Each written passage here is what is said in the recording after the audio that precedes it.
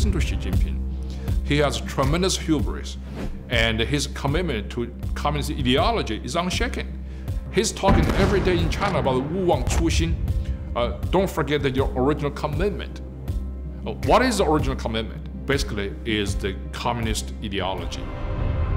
Mao Xu, chief China strategist in the State Department during the Trump administration, unpacks China and the Communist Party.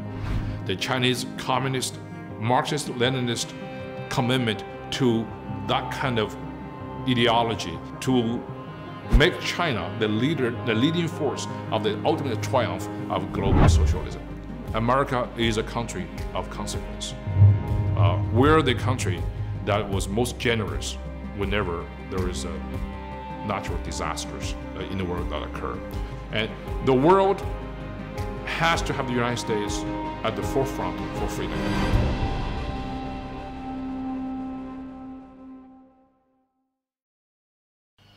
Thank you, Dr. Yu, for joining Zoom in China today. My pleasure. You talked about this new strategy that the Trump administration has developed. I was wondering, is that a whole of government strategy to deal with China? Kind of like what China has been doing for all these years.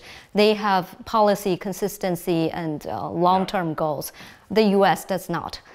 What about now? Okay, so United States is a country of diverse political interest groups, and the country does not really act on unanimity of opinions. And you have so many political forces at play at any given moment. So when we say whole of government, and is not the same as whole of society. Government and society are separated in the United States because of democracy. I can tell you though, it is a whole of government.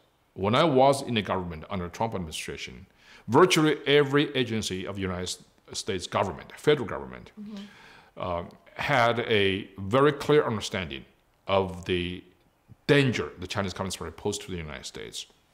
And I think, under the leadership of President Trump and particularly Secretary Pompeo in the State Department, our foreign policy has a very clear understanding of the nature of the Chinese Communist Party and have a very clear understanding of what we're facing. So yes, there was a whole of government, but I have to qualify to say, to follow immediately though, that is, the United States government is limited in power because it is constitutional democracy.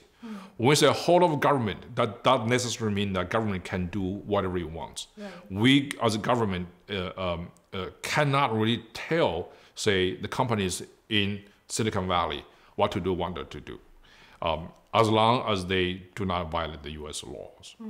So I think, that is actually one of the major inadequacies of democracy, one of the challenges that democracy faces when dealing with totalitarian regimes. Right.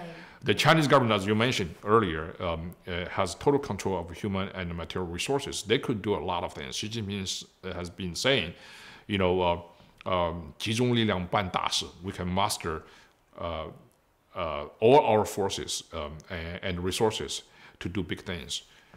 And I think, that's a challenge. On the other hand, though, there's one advantage on our side. That is, this is a country of incredible creativity and ingenuity. Yes. We can all be one step, two steps ahead of our adversaries. And that has been proven true for the last 200 plus years. So we're not totally out of pace in our response to China. And I think, I remain very optimistic in that. Okay, this is a very interesting area because people have been trying to compare whether a totalitarian regime using all their resources to the government decide which direction we should go in terms of innovation, industrial policies and stuff like that. Would that be a more effective approach than in a free society? In capitalism, you let the private sector to decide where you want to go. What do you think? Free market system has enormous potential. It has a great advantage over non-market economy, a non-market oriented society. Having said that, And there is a precondition for free market to operate. That is, it has to be operated in an open society. Once you have an open society, you create opportunities for your adversaries to take advantage. Right? So, and that brings up another question, that is, how do you protect your vital industries? As a government, its primary responsibility is to protect your own critical industry and to protect your own people. And the most sort of pernicious danger to that kind of a lack of protection comes from China. China has been pilfering the technologies, particularly critical military, industrial, and trade secrets of the United States and technologies for decades. So it is absolutely imperative for the US government to immediately impose some kind of specific steps to protect ourselves.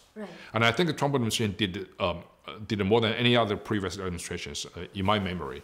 And I think we basically put so many critical infrastructure under our protection. And our FBIs and a lot of law enforcement agencies have stepped up its measures against Chinese espionage, against their military and industrial staff. And we also have enacted several self-protection trade policies. And President Trump basically said, you tariff, right? So that's actually protected a lot of American industries. We also forced China to follow certain rules that they promised it would. That's basically the essence of the phase one trade talk with China. It's not just about how much goods that Chinese should buy from America. It's actually about how China's systemic, unfair policies and its institutional flaws affect the Chinese-U.S. economic and trade relationship. So we forced China to comply to that. And had there not been COVID, and we would have seen a tremendous progress in that regard, particularly when it comes to enforcement stage. So to answer the question in a very sort of detour way, yes, we have to do it, but first and foremost, we have to protect ourselves. So this protection is first step. So, Dr. Yu, would you say on the level playing field, the American system with innovation, strong innovation, free economy, can outcompete the Chinese system? Absolutely. Okay. Yeah, because an open system like the one the United States has can actually, number one, incentivize Chinese people. So that can unleash tremendous ingenuity and creativity. And so I think that Chinese people are also pursuing that. And that's one of the reasons why the Chinese economy has grown so much in the recent decades. You are so right about that. Yeah. So that's the only thing they did. The most important thing we have to keep in mind about Chinese economic system is that virtually the entire growth, economic growth, comes from the private, non-state sectors. Yeah. So the government-run SOEs, almost none of them is actually profitable. So they're basically they're parasitical in a way. Even though we state monopoly with tremendous subsidies, and it still is not really performing. So in a free market system, in a level playing field, and those companies should not exist. And that's where, that's why private system, private entrepreneur system will ultimately triumph. This is basically the major ethos of modern history. Anybody that goes against that has failed. So what the Chinese government has done is to use state power to selectively promote non-performing sector under its total control and use the international free market system to benefit, to reap the benefits of the free market system globally. And that's why if we take action collectively, say at the WTO or the G7, and we basically try to stop the Chinese unfair practice, using its state subsidy, uses state power to monopolize certain trade, and then we'll win. So that's why you mentioned about the leveling the playing field. That's very important. So in the end, you think the 举国体制 of China, how do you say it? The 举国体制 of China wouldn't succeed. For example, the Chinese government has supported Huawei so much, and they gave them all the resources and stuff like that. In the end, you think this approach won't work? This approach won't work, and also definitely is actually against the international free market system. It should be stopped, right? So Huawei is a company with tremendous government support. And with that support, they can actually compete easily against its rivals globally. And so before long, they could easily just kick out Ericsson and Nokia and even Samsung from the global competition because they have a powerful government with enormous, almost unlimited economic backing, right? So that's not fair, and also is against the fundamentals of the free market system. That should not be allowed. The U.S. learned a lesson early on. You know, there's a ZTE, I think it's Chinese Zhongxin. ZTE was 100% owned by the Chinese government. And it did something wrong against U.S. law. So the U.S. government fined it with the enormous amount. And ZTE didn't care because they said, okay, we'll pay it. That's because it's not a company that pays the fine. It's the Chinese government that pays the fine. Right. So free market rule doesn't even apply to a state-sponsored economic operation. And that's why the Chinese economic system is fundamentally incompatible with global free market system. And that has to be changed. People have to address that from the macro level. We cannot continue pretending that China is a free market system. We can trade as if it's just one of many rivals. No major nation, no major Western industrial nation, no major international financial economic institution recognizes Chinese economy as a free market economy. And that's why we have to really apply our industrial and economic policies to conform with that reality, that fact that Chinese economy is not a free market economy. Yeah, it's so amazing how the world's view on China has changed since President Nixon visited China and China opened up in the 1970s. For decades, the world's consensus has been, you know, the rise of China was good. Yeah. And that changed almost like overnight to people. And I know you are in the midst of this. And tell me how this policy, this reorder of China policy came about. Okay, so I think the world has tremendous good wishes for the Chinese people. The rise of China actually is a great thing for the world. You have so many people who are now better off. They're engaged in economic operations globally. And so I think we all benefit from that. So since Richard Nixon's visit to China in 1972, the world has changed, as you said. Cold War is over. A global power realignment has occurred. So those were tremendous changes that we have embraced with great delight and glee. The coming of information age and the computer age and space, cyber. There's tremendous progress on the material level. But there are some also continuity and constancies that have not changed. And number one, the biggest consistency, biggest continuity is that China still is ruled by the same Marxist-Leninist political party. That party still embraces and practices exactly the same kind of controlling dictatorial mechanism in China as if China has not changed, right? So the fundamentals of China's political system remains the same, despite the fact that materially, economically, China has changed dramatically. So this probably is one of the biggest irony of our times. And also, that irony is very clearly felt, not only in China, but increasingly is felt internationally, because as China rises economically, China's model of governance, the fact that China is still ruled by a Marxist-Leninist party with a innate control urge to rule the country with iron fist, and with this normal and what they consider as a regular and a normative methods, such as propaganda, united front, party system, and population control, and all those things is now spilling over to the international arena. Right. That's why people were looking at the rise of China with tremendous sense of uncertainty and even fear, because China's marching into the global stage is also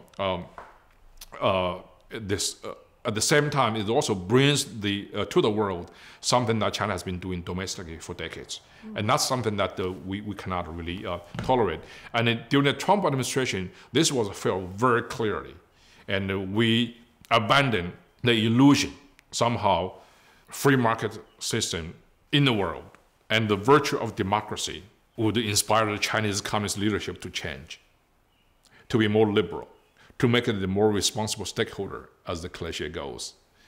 And that is an absolute illusion, and has been dashed by not only the reality, but also by the rhetoric of the Chinese Communist Party. You listen to Xi Jinping, he has tremendous hubris, and his commitment to communist ideology is unshaken.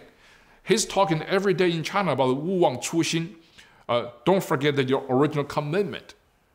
What is the original commitment? Basically is the communist ideology, the Chinese communist, Marxist, Leninist commitment to that kind of ideology, that to make China the leading force of the ultimate triumph of global socialism.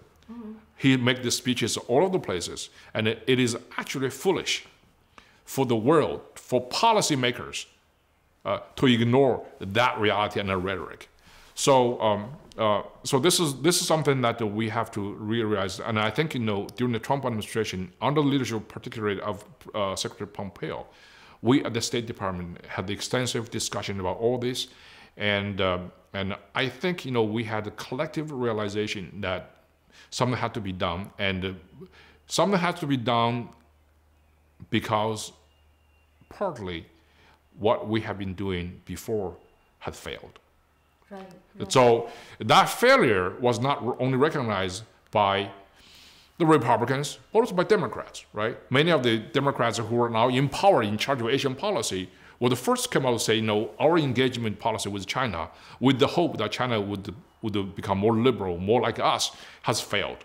And that failure has cost them dearly. And now it's time for us to re-engage China from the totally different perspective. We set up a new set of rules. Reciprocity, for example, is one of them. And we also focus on results, not just the banquet and dialogues. We see through that. And I think, we did a tremendous good to the American people. Right. I'm just curious, when did you start to say China is still ruled by a Marxist and Leninist power?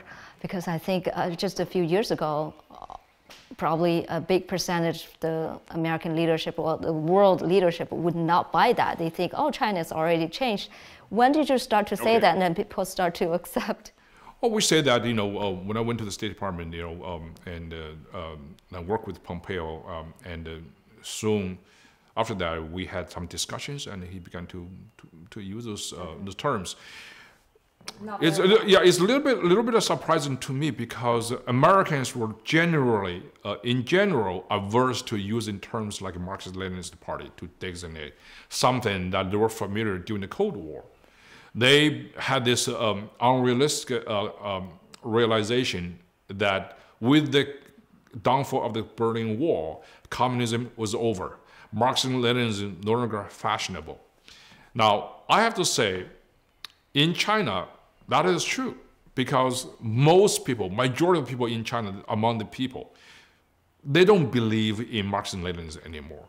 They were very enthusiastically pursuing all the major status symbols of bourgeois lifestyle, right? Cars, housing, fancy clothes, and major Western brands of clothing and sportswear. So those things were basically what occupied ordinary Chinese people. But the Chinese people are powerless in China.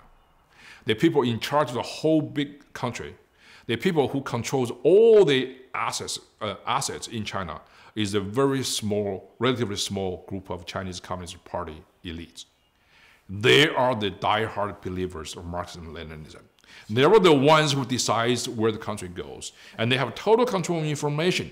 The information actually is very important for us to understand, because the information control, the firewall is so complete that ordinary Chinese people do not have a diverse sources of information frame to make their judgment very accurate. So they're bombarded with disinformation by the Chinese government propaganda machines. With that, obviously, their judgment inside China is not very accurate sometimes, particularly when it comes to issues like Uyghurs and like the U.S. true intention of engaging China. And so everything related to the United States is being misinterpreted and misinformed, deliberately misinformed, I would say. So they weaponize the information. And I think that's one of the things that we really have to make a distinction. On number one, the Chinese people no longer believe in Marxism or Leninism. On the other hand, the group of people that really matter in China do believe it. So that's why we make our policy. We talk about the Chinese Communist Party. You pay attention closely to what Secretary Pompeo's speeches when he was at the State Department. He always referred to the Chinese government as Chinese Communist Party. Right. The party controls the government. Yeah. That's very accurate. He always refers to Xi Jinping as General Secretary of Chinese Communist Party. He never calls him president. In the same way that we never call, during Reagan years, for example, President Reagan never called Gorbachev the president of Soviet Union. He was always General Secretary Gorbachev. And that's very accurate. And I think, we're not trying to ideologize the reality. We're just trying to describe the reality accurately. Right. That's what Xi Jinping is. So we based our China policy on something that's very accurate, somewhat realistic. And I think we did a good thing. You mentioned President Reagan. I think what I think about President Reagan was, the Biden administration talks about, working with allies. And for majority of the people, I think they are all for working with allies. But I think working with allies and working with allies could be different. So you could have a Reagan mentality where you believe the Soviet Union is the evil empire, with the name of the game being we win, they lose. Or you could have another mentality where you think China is only a normal rival. So you compete with them in some areas and work with them in others. Yeah. When dealing with today's China, dealing with today's Communist Party of China, which mentality do you think we should adopt? I think, President Reagan was a great president for a number of reasons. One of the most important ones, I think, is because of his ability to communicate with the American people some very fundamental truth, not only about America, but also about America's opponents, right, adversaries. He called the Soviet Union an evil empire, and he told Americans why. And that ability to communicate with the American people in unambiguous terms, and that's very important. And I think American presidents should really learn from him. That's why he was called a great communicator. So that's number one. Number two, about working with allies. The funny thing is, if we keep talking about working with allies, we may run a risk of shirking Americans' responsibility as a leader of world democracies. For whatever reason, you like it or not, America is a country of consequence. We are a big country. We lead in the world in many, many ways, not just economic, not just the military powers, but also we are the most outspoken country against human rights violations globally. We're the country that was most generous whenever there is natural disasters in the world that occur. We're the country that use our tremendous commitment to global peace to make sure that bloodshed will be minimized, right? So our outreach is global. If we keep talking about working with allies, sometimes people just use it as an excuse not to lead. Not to decide. We have to be really cognizant of the Americans' leadership role. And the world has to have the United States at the forefront for freedom. And this is basically the history of the world for the last over 100 years has proven this, right? So we have to work with the allies, but we have to take the lead. Right, you have to balance those two. You have to balance the two. Allies are enormously important for us. And it is also a complete misstatement. It's a wrong idea that somehow the Trump administration totally abandoned our allies. We didn't. We tried to convince our allies that China poses the most dangerous threats to Western democracy, to international system. Because President Trump had the unique personality, many of our allies did not really like him. So they confused what Americans' message with the messenger, and that is President Trump. So they instinctively resist our call to face the China challenge, which was global. So it's not only to us, it's to them too. So we spend quite a bit of efforts to basically talk to our allies to clarify our position. And in the end, after the outbreak of the COVID, and more allies took our side, and they came around. And so we probably did more in sort of putting allies together to face China challenge. So much so, at the time of the power transfer in January 2021, I should say, our major allies, particularly our NATO allies, have issued really major statements and taken specific actions to join us in combating the China threat. You have NATO leaders talking about how to get involved in this peace and security in Asia Pacific, in South China Sea. We did that, right? Yeah. So working with allies is good, but we have to understand that America has to take the leadership role. Number two, allies are important, but the allies, they have their own domestic policies. They have their own national interests. Many of the allies want to cozy up to the Chinese so they could have a sizable market share when the US standing up really tough on China. So many of the allies were very opportunistic, right? They don't necessarily go along with us on China policy.